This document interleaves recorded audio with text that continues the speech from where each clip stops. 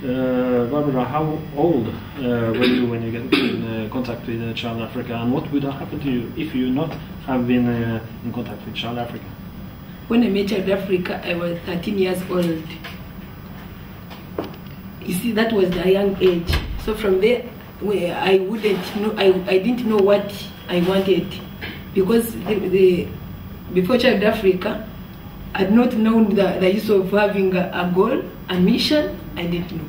And now I think I wouldn't be anywhere. I would have got married without any vision, just to have the life of living, only to eat and sleep. That would be just my intention. But through Child Africa, I have a vision now.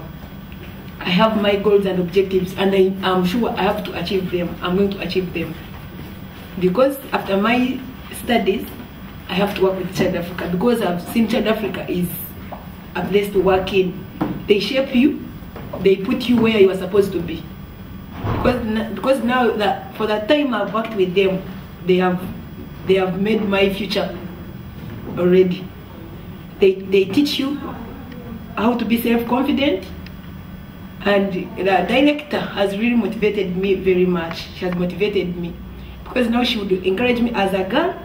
You also set your goals and achieve them. You be an example to others. Now I know that I have to achieve my goals, and I really have a great future. That has also helped me to go to the young children who are in Child Africa. I go to them, I teach them about honesty and integrity, and I see Child Africa is promoting honesty and integrity. According to me, because without Child Africa, I wouldn't know if you are honest, what would you gain? But now I know when you are honest, you gain much. And the young children in Child Africa, they have also got a chance of developing their talents. Because the children, if you are not good in academics, they have given a chance of them joining vocational studies, where you go and develop your talents. We have like children who are good in sports. They are playing football, other sports games, which has also developed their talents. Because now a child would be in the village without knowing their talents or developing them.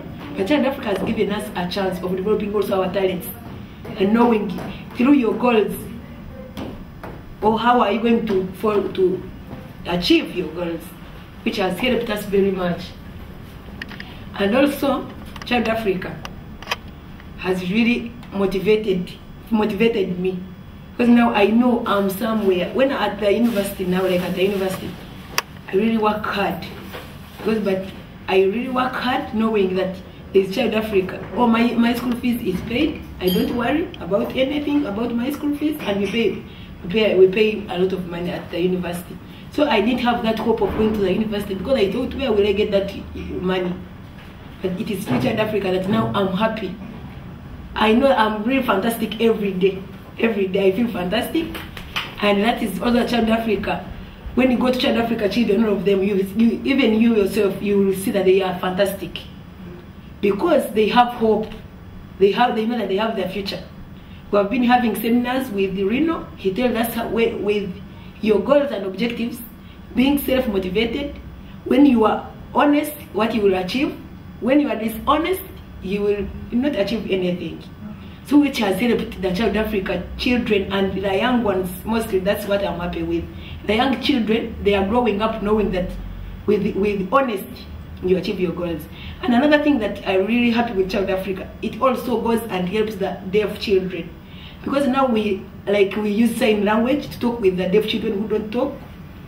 We talked with them, because I didn't know that I could meet a deaf child or a deaf person and I talk with that person. But now I feel happy that even I can meet a person who doesn't talk, and I talk with you, we'll be happy and we share words. We communicate. That is very good. Child Africa, I don't know, Child Africa is really a very good organization.